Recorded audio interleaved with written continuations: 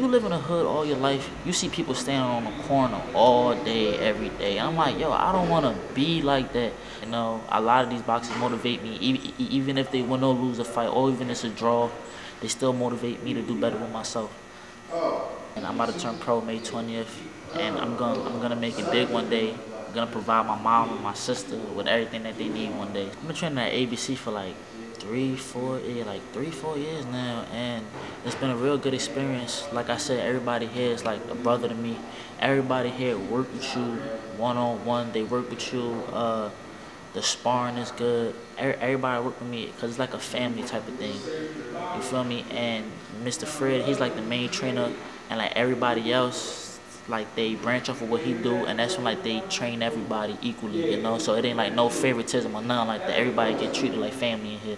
This is why I love ABC. But they didn't know me at first, and now we all family and stuff like that.